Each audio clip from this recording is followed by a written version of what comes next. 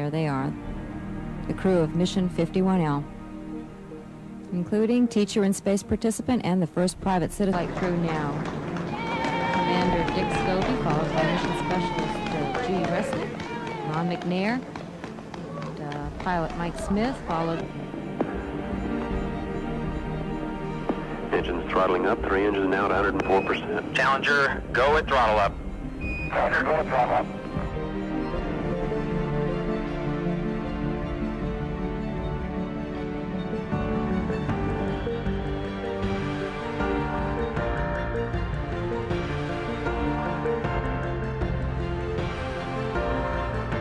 Posing for their traditional shot during their breakfast. And then we have Commander Dick Scobie sitting beside pilot Mike Smith in front of the traditional cake featuring Halley's Comet and an apple for the teacher.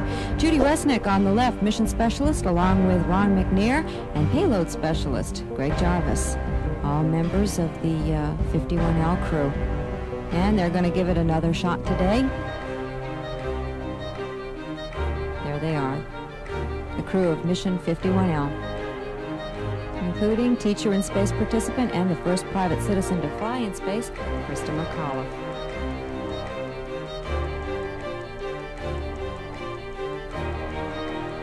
This is shuttle launch control at T-minus 2 hours, 28 minutes and counting. Here comes the 51L flight crew boarding the elevator for the second time in 2 days, ready to depart the O&C building for the launch pad.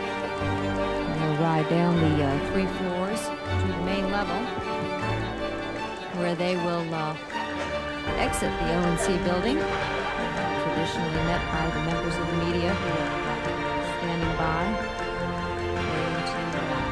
Document, and this is the work crew here.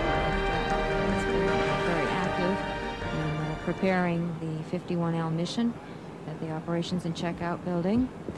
The payloads, which include a TDRS satellite, the Spartan Halley experiment, and here comes the flight crew now.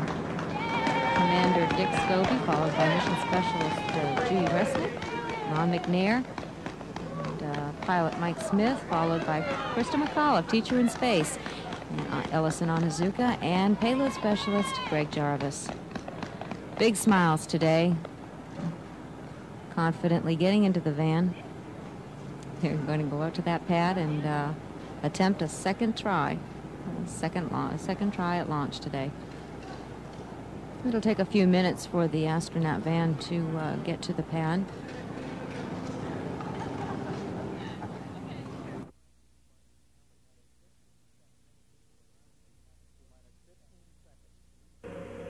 T-minus 15 seconds.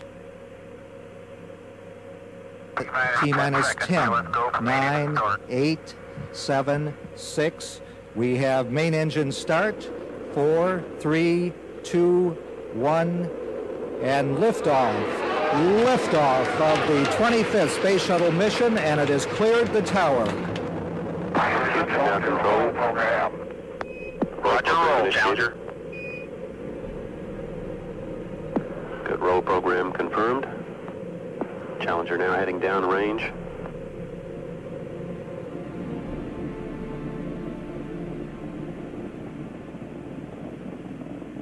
Engines beginning throttling down now at 94%. Normal throttles for most of the flight, 104%. We'll throttle down to 65% shortly. Engines at 65%, 3 engines running normally, 3 good fuel cells, 3 good APUs. Velocity 2,257 feet per second. Altitude 4.3 nautical miles, downrange distance 3 nautical miles.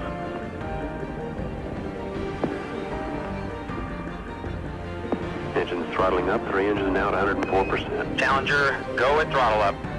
Challenger, go at throttle up.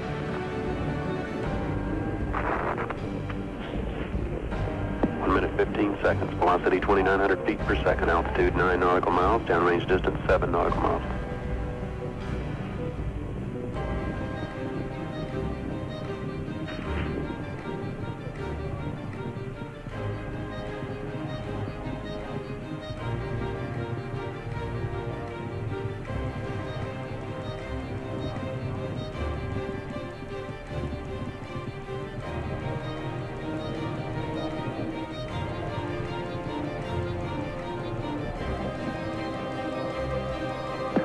Flight controllers here looking very carefully at the situation.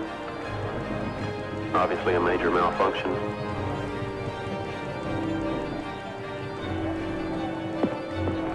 We have no downlink.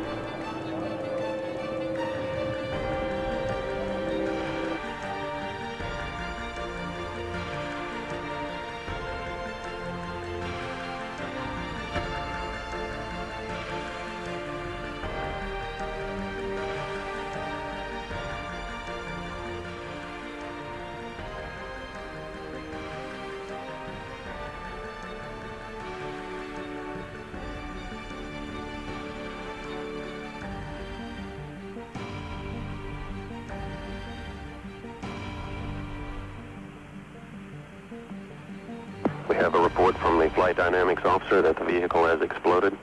Flight director confirms that. We are looking at checking with the recovery forces to see what can be done at this point.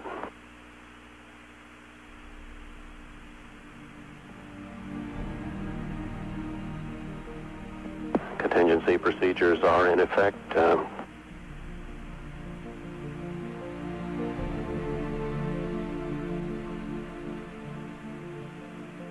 We will report more as we have information available. Again, to repeat, we have a report relayed through the flight dynamics officer that the vehicle has exploded. We are now looking at all the contingency operations and awaiting word from any recovery forces in the downrange field.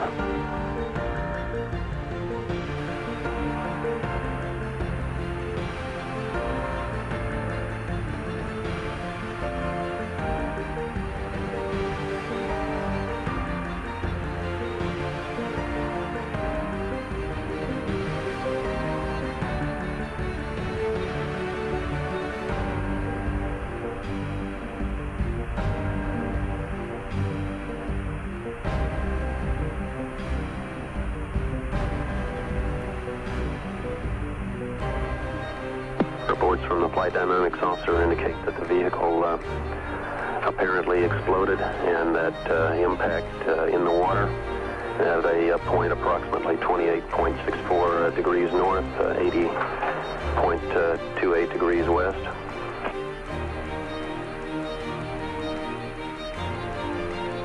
We are awaiting verification from as to the location of the recovery forces in the field to see what may be possible at this point.